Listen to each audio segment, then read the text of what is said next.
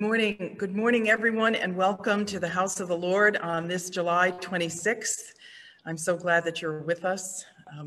We are worshiping at the First Church in Heartland, and we are waiting for a few others to join us. And we are already live on Facebook, so after our little technical glitch last week, we will have the ability for people to join us on Facebook Live. And as I have often said, we also provide the service in an edited fashion. We have our own YouTube. I'm going to ask everyone to mute yourself. I muted someone, but please mute yourself. That would be so wonderful. Appreciate that. And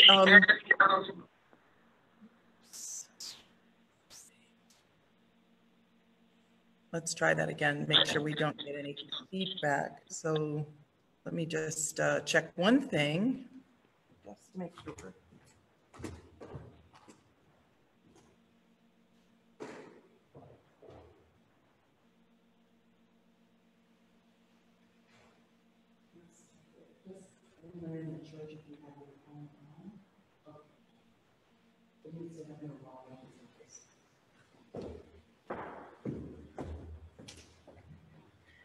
There, I think we're, oh, that's better. All right, thank you. All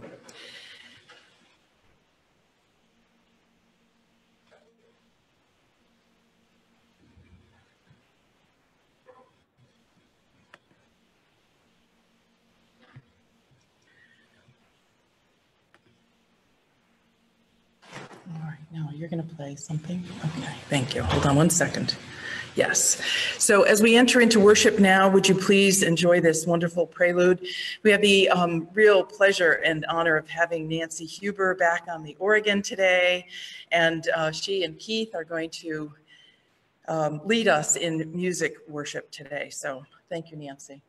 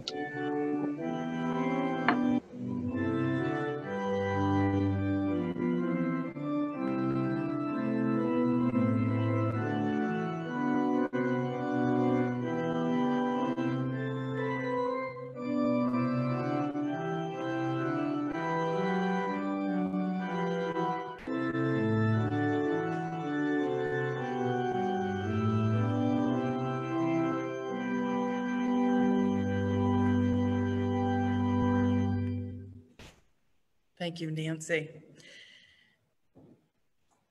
I do want to welcome you, and I have a few announcements which we will quickly go through. First of all, we are collecting backpacks, and we will be doing the backpack ministry again this year, which has been such an appreciated effort on the part of the First Church in Heartland. We have a special need this year for sanitizer, wipes, tissues, masks, pens, binders, highlighters, and markers, and we will be collecting through August 2nd. So please bring your items to the parish hall. And we also are accepting dollar donations. And so if you would like us to buy some of the items to fill in, some of the kids really need, especially the older children, really need flash drives because they're going to be still doing some online schooling. We have postponed the Bible study. It's just sort of too much broken up in the summer with a lot of vacations that are scheduled. And so we will resume Bible study probably after at least into September. And I apologize for the slip up last week. We were not able to record on Facebook Live, and so there is no recording of last week's service. God must have had something in mind, and it's sort of like you had to be here, I guess, to hear it. So I'm sorry about that. Let's see, there is one other announcement. I do want to go through a little bit of the COVID-19 situation right now, because Connecticut has just changed. They have added a number of states to those to the list of those states from which people coming must quarantine when they come to Connecticut. It is now 31 states. And so we do apologize if you're coming from any of those 32, I think it's 31 or 32 today, you must quarantine for 14 days. So I say that in advance of the next announcement, which is that I am going to be installed in this church on September 13th. And so I give you that notice because if you are planning to come to the installation in person, you need to have already complied with the Connecticut guidelines for COVID precaution. So the installation will be here at the First Church in Heartland in person. We have a limited number of seats, so you have to reserve early. And I was asked by the leadership of the church to make sure that our church family knows that first, so that you get your reservations in, and then we will allow as many people as we can according to the guidelines into the church. We will also be hosting that on Zoom, and it will be recorded on Facebook Live as well. So details to follow, but it will be 11:30 on September 13th, which is also a day when we may celebrate New Member Sunday and our Rally Sunday. Welcome back to all those who have had a wonderful summer. So thank you. As we enter into worship, we have selected a hymn called Gathered in His Name, and I think you have the lyrics in your order of worship, and they appear on your screen so that you can join in. Those of you in the service, we are asking that you lip sync only, and we thank you so much for joining us in worship today. Let us set our hearts and minds on God today and watch what God does. Thank you.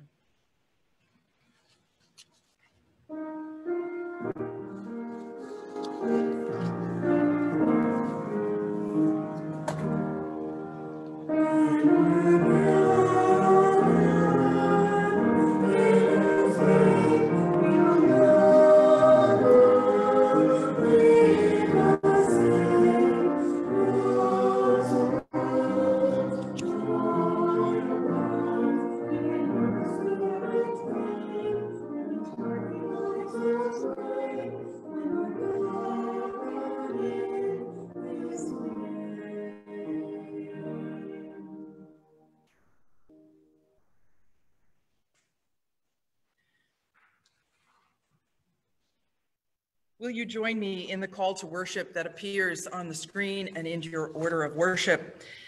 Thy loving kindness is better than life. My lips shall praise thee, thus will I bless thee. I will lift up my hands unto thy name. Yes, Lord, you are worthy of praise and honor and worship. We seek your will and your ways as we worship in spirit and in truth, in Jesus' name.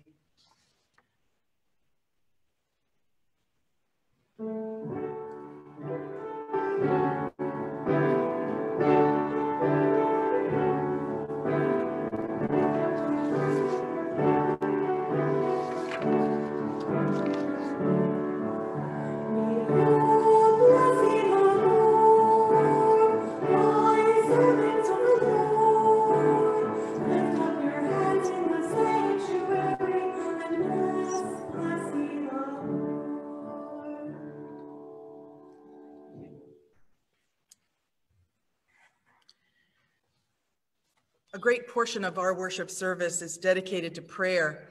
And when we get to the sermon, I think you will see one of the reasons why we spend so much time in prayer, why we gather together, bear one another's burdens, and celebrate one another's joys. As we enter into that prayer time, let us join together in an excerpt from a song that's called From Sweeter Than Wine. And please join me in the prayer of awareness.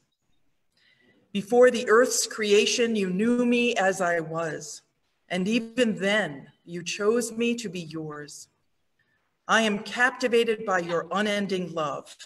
Lord, my heart is surrendered to your grace.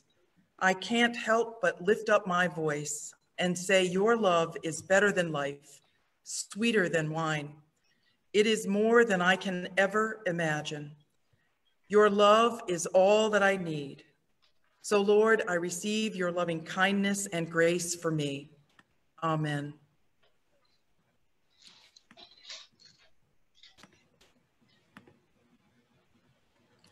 And now, as we join as the people of God, let us join in these prayers. First, I want to offer a tremendous joy for Lisa Sheehan's daughter and to-be son-in-law, Melissa and Tori's wedding is August 1st.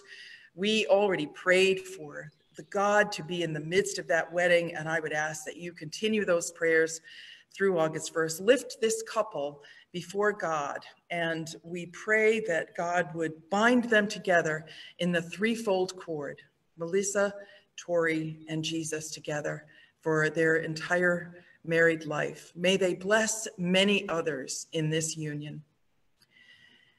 We also want to pray for the many that I'm hearing of.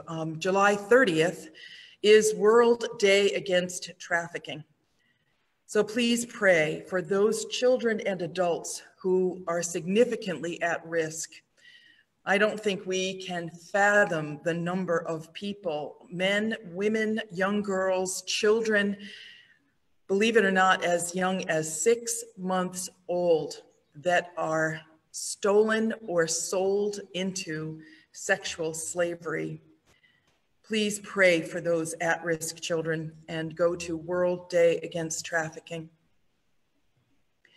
We pray for Chris T. in a Florida hospital who is struggling with a diagnosis and a journey back to healing.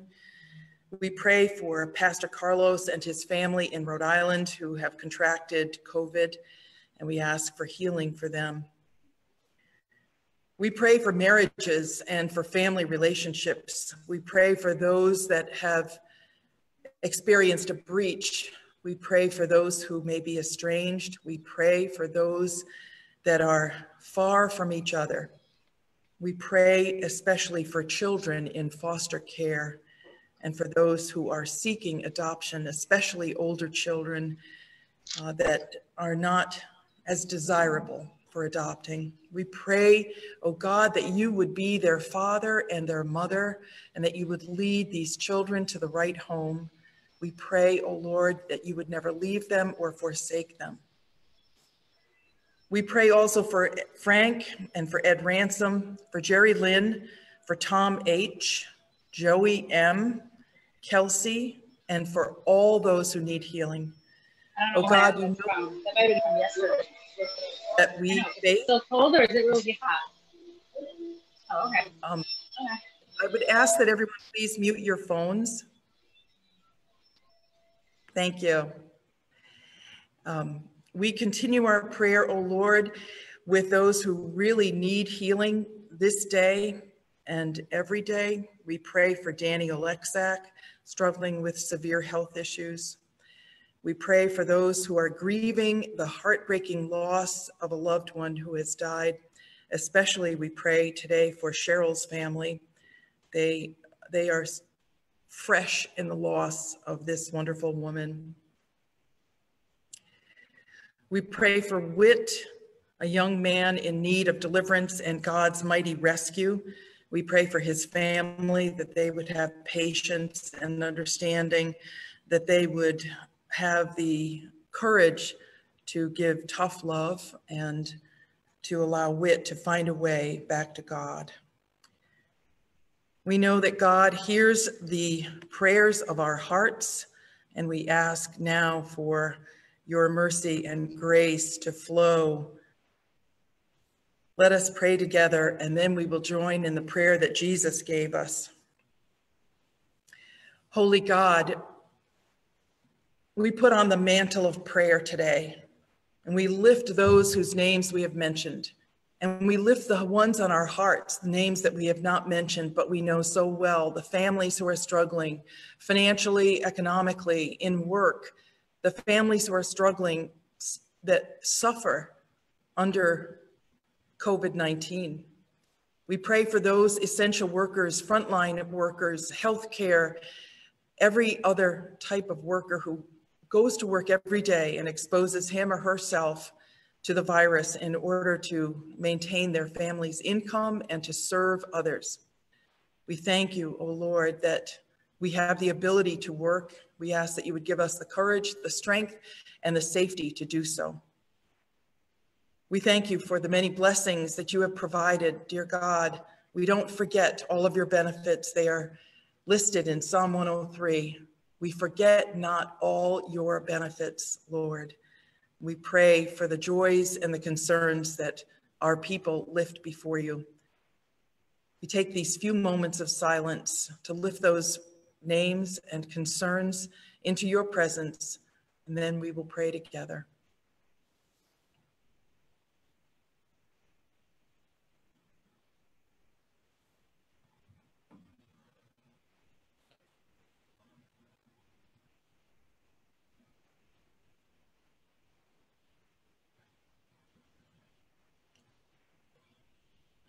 Our Father, who art in heaven, hallowed be thy name. Thy kingdom come, thy will be done, on earth as it is in heaven.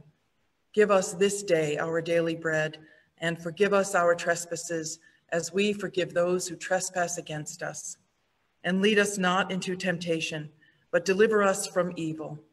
For thine is the kingdom, and the power, and the glory forever. Amen. At this time in our service, we normally take our offering, and I know that you have brought many things into worship today. You have brought your praise and honor. You have brought your finances. You have brought your concerns. These are all offerings before God. And I'm still so struck by the words that Mother Teresa often asked others when she would bring out her long list of needs that needed to be financed. She would say to the person she was talking with, do you want to do something beautiful for God? So we are doing some things beautiful. We are doing backpacks, and we have done some food, grab and go, food meals for people. And so I know that we are a giving people, and I encourage you to continue to give in this time. Don't stop giving. God will continue to bless us and make up for all that we give of our own. We thank you. And now let us join in putting God first as Nancy and Keith sing, "Seek Ye First."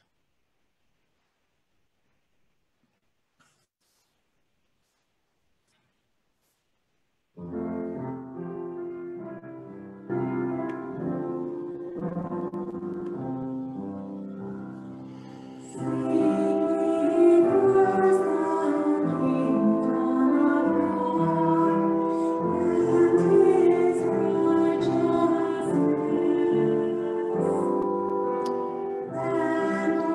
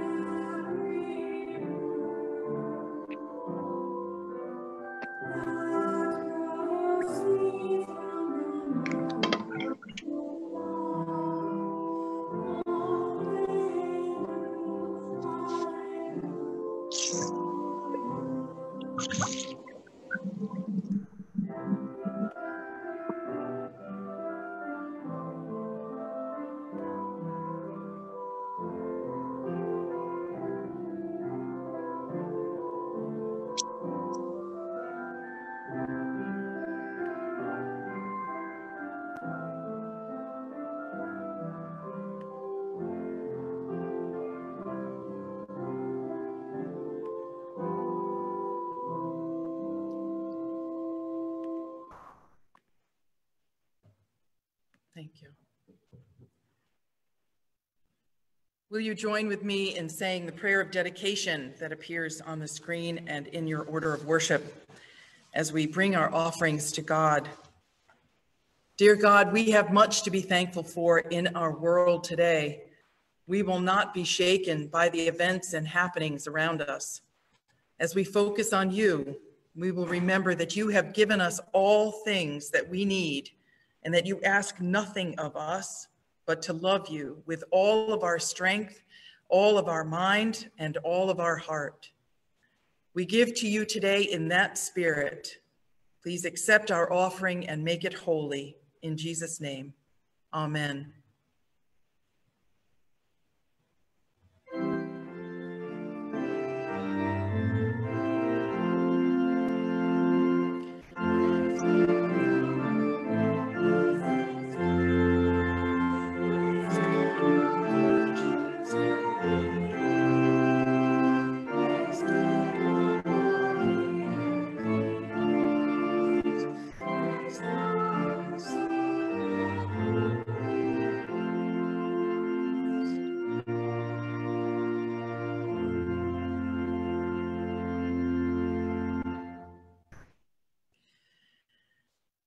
Our scripture reading today is taken again from the book of Romans, chapter 8.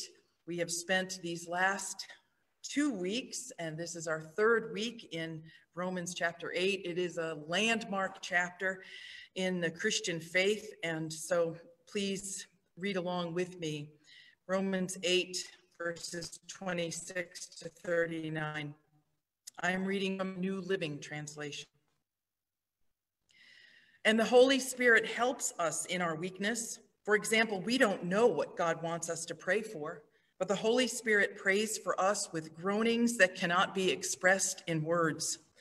And the Father, who knows all hearts, knows what the Spirit is saying. For the Spirit pleads for us believers in harmony with God's own will.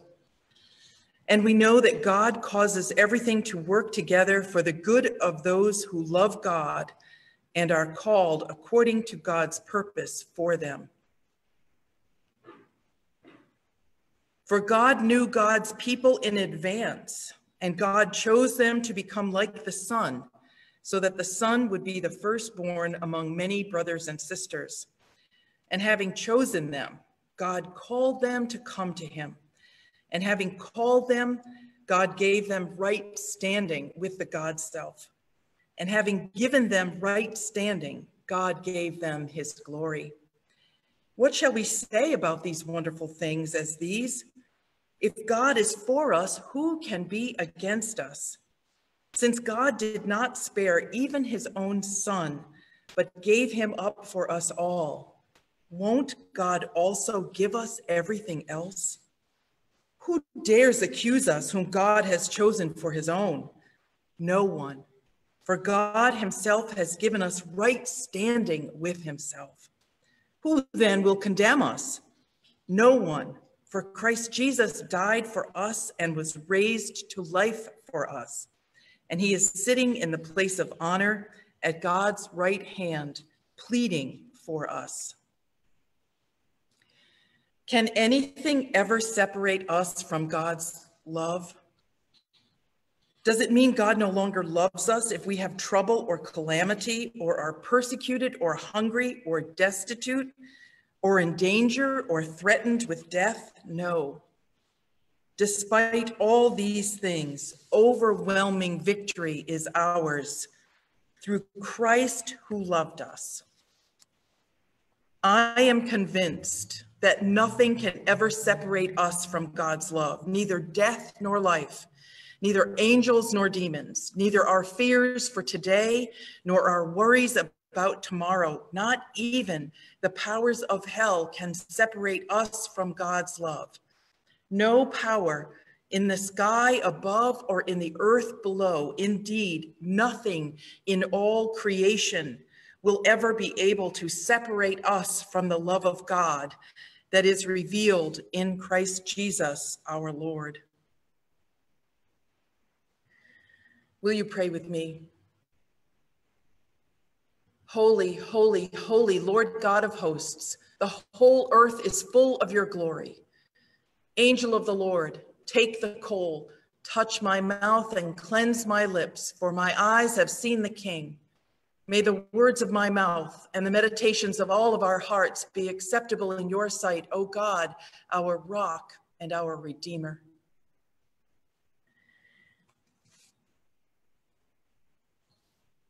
So yes, friends, we are still in the book of Romans, and this is such an important letter to us as Christians, particularly in this time of struggle and uncertainty and wondering and waiting. We are wondering, when will this all end? When will we resume living? What will be next? We're waiting. We're waiting for the next shoe to drop. And you may be wondering why this is Sangria Sunday. So I'm going to tell you. Sangria, has become known as kind of a frou-frou drink that people serve at frilly parties. But it wasn't always so. It's a life-giving refreshment. Back in the days of Jesus, a type of sangria was served because it was the only way that people could drink water safely, because it is a diluted wine. And it did provide life-giving refreshment in those days. And that is what I think we need right now, life-giving refreshment. And the promises of this passage of Scripture are life for us and in us. As I read that Scripture, I actually got goosebumps, thinking nothing shall ever separate us from the love of Christ Jesus. The love of God is so powerful. In this brief number of verses, there are so many promises. We are promised that the Holy Spirit prays for us, and not just for our well-being, but the Holy Spirit is praying our own prayers. And the promise here is, especially when we don't know how to pray or what to pray for, we have this confidence that the Holy Spirit is praying what we want to pray, but in concert, in alignment with what God's will is. Imagine if we didn't have the filter of the Holy Spirit in praying. It would be chaos in all of creation. People asking all kinds of conflicting prayers. So you can see right away the tremendous value of the Holy Spirit in our prayer life. We are further promised right standing with God. We're promised that if God is for us, no one can be against us. The abolitionist Wendell Phillips said just on the eve of the Civil War, he said, "One on God's side is a majority." We are promised that all things will work together for our good. Whatever Satan has meant for evil, God will turn to good. Now, that doesn't mean that nothing bad ever happens to us, but it does mean that we can press on. We keep hope alive. And the actual translation of that phrase, "all things work together for good," is quoted often in Christian circles, but it really means God works together all things for good. God works together all things for good. So those three persons of the Trinity is God working together all things. We are also promised that nothing shall ever be able to separate us from the love of God. Nothing we do, nothing anyone else does in all of creation can ever separate us. The powers of hell, this scripture says, the powers of hell, though they have power, they are powerless against us because God is our God. Those are promises, and I find them refreshing. So that is one reason why this is Sangria Sunday. I also like this sangria image because pretty much no one ever makes sangria to drink alone. Sangria is a sign of gathering. It's a refreshment that is shared. It's social. And it implies that sense of gathering and sharing. And I think God knows we need that sense of gathering today more than ever. The other reason I chose sangria for today as one of our refreshing drinks, we started with lemonade, we went to iced tea, and I will, for some that have asked, the liquid in my cup is not sangria this morning. It's a little too early for me for sangria. Not my favorite drink anyway, but I like it because there are several ingredients in sangria. It's a tasty, refreshing drink that has some identifiable ingredients, but when you taste it, when all those ingredients are mixed together, you can't tell everything that's in there. I wonder if the people who are going to enjoy this later today, it's going to a family in this church actually, I wonder if they'll be able to identify all the things that are in this sangria. It tastes so good. I mean, I'm a bit of a purist. I like my flavors a little more separated, but I think the analogy of God in three persons is very true. It really, can I say, holds water, so to speak. So I'm wondering if those who drink this later will be able to discern what is in there. And that is very much like God. We get the taste of God. We sense God operating in our lives, but I would ask you, do you know if it's the work of God, our loving parent, our Father? Is it the work of Jesus Christ, our Redeemer? Is it the work of the Holy Spirit? Frankly, it's hard to tell. I like this mixture image because what Paul has been talking about in the first 8 chapters of Romans is the unique characteristics and roles and operations of God, of Jesus, and of the Holy Spirit.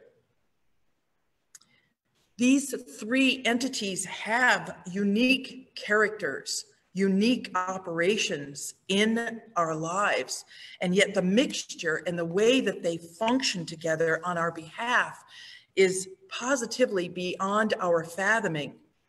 We cannot fit it into our little brains. If we try to, then God is not big in our lives. If God can fit into my puny brain, then I'm not letting God be God. To me, it seems like Paul is trying to paint a picture of a conversation going on here. The conversation involves these 3. It involves God, Jesus, and the Holy Spirit. I think these 3 are very much present in this conversation. And God starts and says, yes, I made them all in my image. They have everything they need to live and thrive and do great work in the world and even enjoy heaven. Yes, they can know peace in time of tragedy and troubles, but some of them step out of my frame, step out of my protection. And the Holy Spirit comes in and says, yeah, they want to do it their own way, because they don't know all of what you have promised. They get stuck in places in their lives. The very people we prayed for in some cases are stuck in places in their lives. The Holy Spirit goes on to say it happens to all of them, some in little ways and some in big ways. But that's why I pray. That's why I groan and nudge them. I sometimes corral them into remembering that they're made in your image, Father, that you want the best for them always, that they should step back into your frame of protection. And then Jesus pipes up and says, hey, wait a minute. Don't forget the work that I did. I paid the price for each of them, for all of them, to reconcile them with you. Father God. Nothing should stand in their way to live victoriously, abundantly, freely. I'm the one advocating for them all the time. The Holy Spirit comes back and says, like I said, they don't know all of that. Look at the Jews, the very people you chose. They were the ones first called. And what happened? They walked away from you. And then God, our loving Father, our loving parent says, stop. My love is bigger than all of that. My love never ends. It conquers all, protects all. It protects my children from harm. My love continues no matter what they do, where they go. Nothing shall ever separate them from my love. Let's just keep telling them that. Maybe what we need is someone to remind them, to keep them focused, keep them close in my frame. Like, bring them back into my herd. Maybe we need a shepherd or a pastor. Yeah, there's an idea. So we hear this conversation really in the midst of Romans chapter 8, there is this conversation. So yes, we need reminding. We so often choose second best for ourselves. We do. We are made to think we're not worthy. Bad things happen and we don't know who to blame. We lose touch with the one person that always wants the best for us. So what are we really saying today? What is the point of this chapter 8 in Romans? What is the point of Romans, the whole book? What are we supposed to take from this? Scripture says many times, don't be downcast, oh my soul. Don't be downcast. Put your hope in God. Put your hope in God. And this passage gives us reason to hope. We need hope right now. We need hope for a future here on earth. We need the hope for resurrection. We need the hope for a restored order in our cosmos, even. We need hope in the midst of adversity, hope that we are on God's side. Not that God is on our side, but that we are on God's side. Like Wendell Phillips said, one on God's side is a majority. Our hope has to be based in God. Nothing else is sure. No other God, only Jesus, was raised from the dead. Not Buddha, not the Dalai Lama, not Vishnu. No other God was raised from the dead, and no other God can rescue. No other God wants nothing from you but your love, and wants nothing for you but to love you no matter what.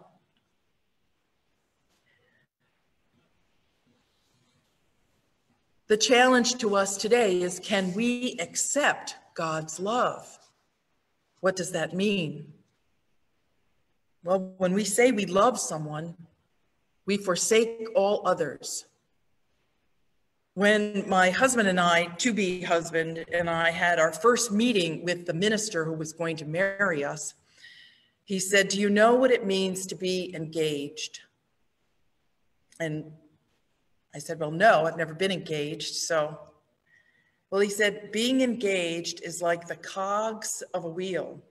In order for one cog to be engaged, all the other cogs have to be disengaged.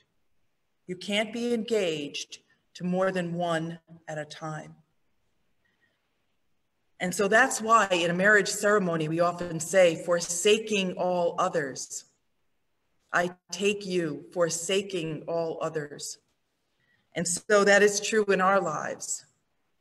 If we say we love God, have we forsaken all others?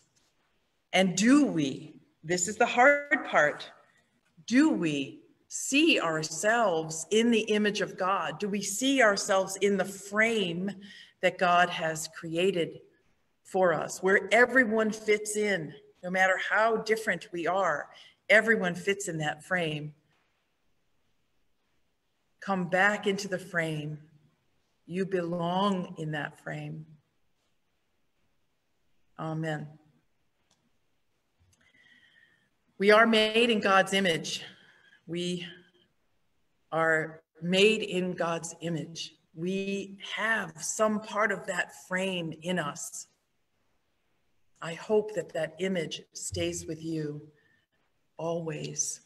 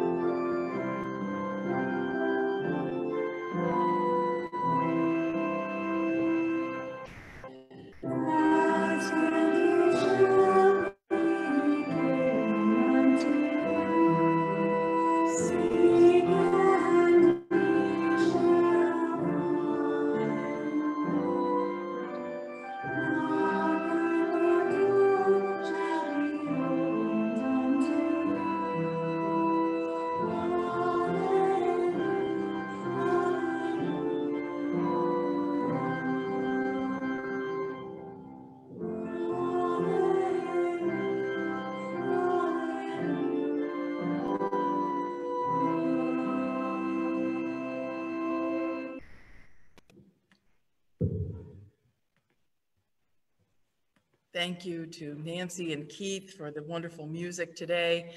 Thank you for those of us who are here in the sanctuary abiding by our COVID precautions. Thank you for those who are on Zoom today and on Facebook Live who have joined us to worship the God of all gods, the God that is above every other God in our lives and in this cosmos, in our world. So as we gather as God's people today, let us know that there is room in God's frame for each one of us. For all those for whom we have prayed, there's room in God's frame. Let us go out this week and take this joy, take the very words of Romans 8. Nothing shall separate you from the love of Christ Jesus, the love of God through Christ. So may you be blessed today and every day in the name of the Father and the Son and the Holy Spirit. May you know the blessing of God. May that blessing be more powerful than any piece of knowledge that you have gleaned from the news or from other people or a newspaper. May the blessing of God override and overcome everything else in your life. May healing be yours. May blessing be yours, and may you share that blessing with others. In Jesus' name, amen.